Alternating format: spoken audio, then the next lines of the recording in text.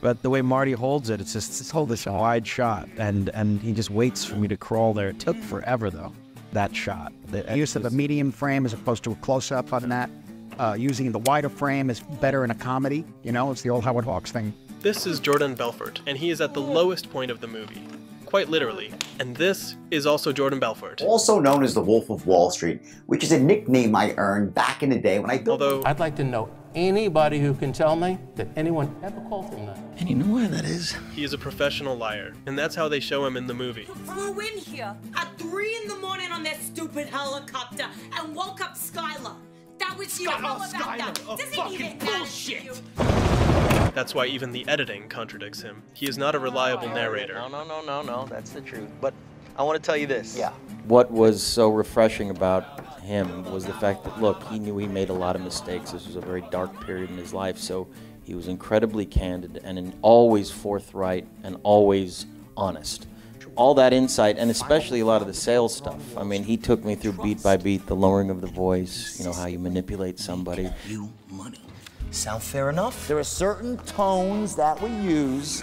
Now, in human communication, in matters of influence, there are 10 that we use again and again and They again. could go a heck of a lot higher than that. Your profit on a mere $6,000 investment would be upwards of $60,000.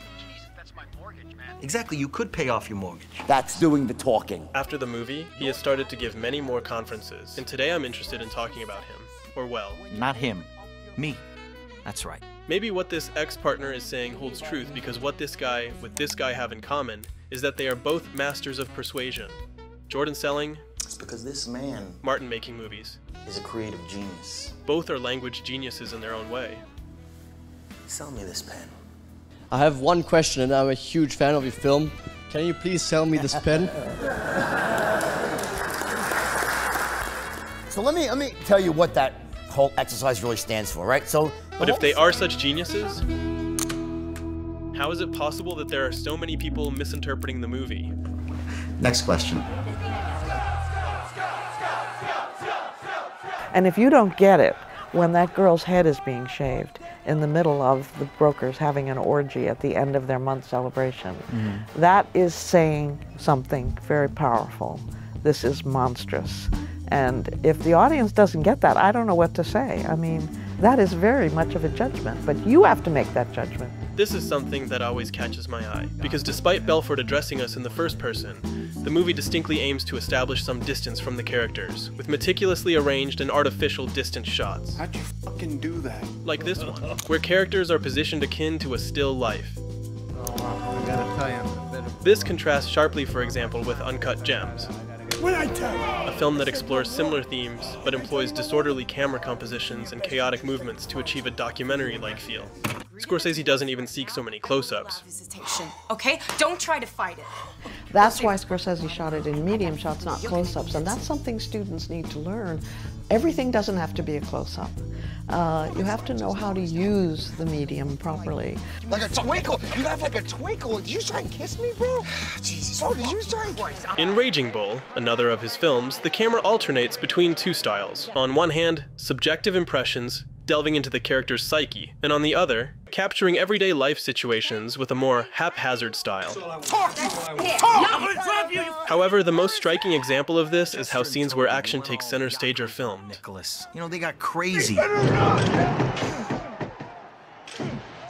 In Raging Bull, the action is at times impressionistic, at others, quite homely. In Gangs of New York, it's more artificial and stylized. Still bloody, but artificial.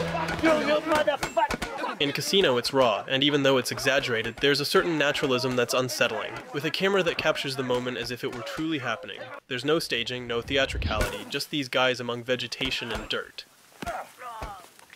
And lastly, there's The Wolf of Wall Street, where the violence is... What did you do? well, stupidly clumsy.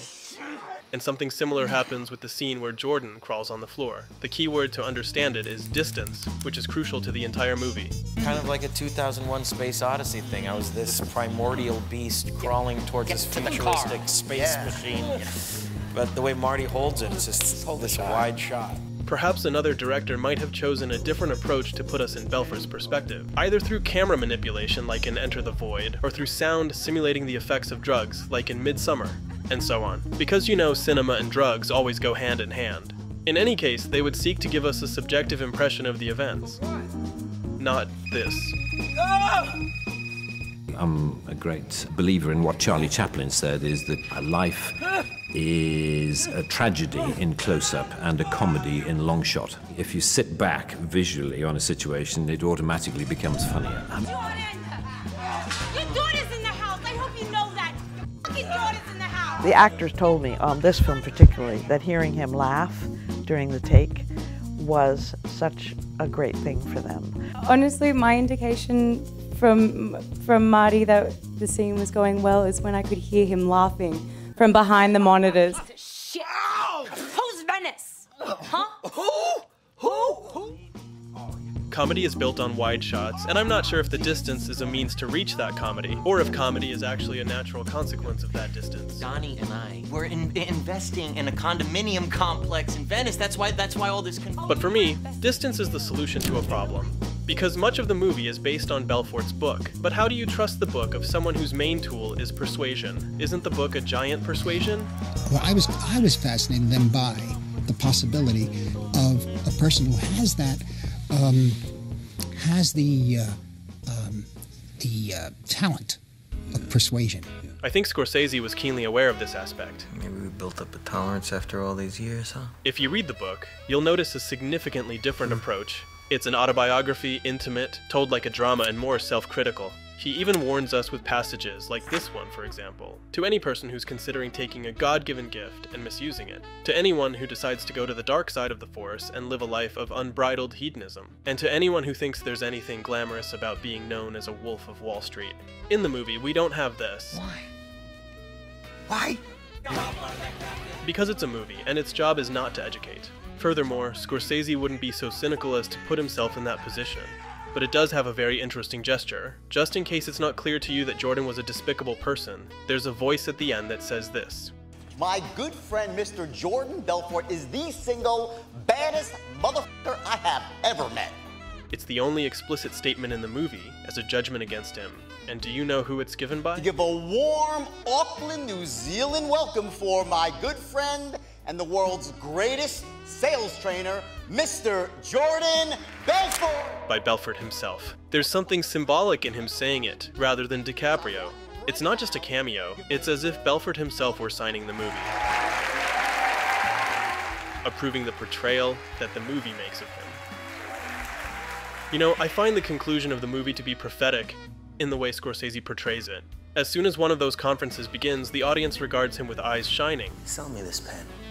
Almost as if he were a messiah, even after being dubbed the baddest guy in the world, by the baddest guy in the world.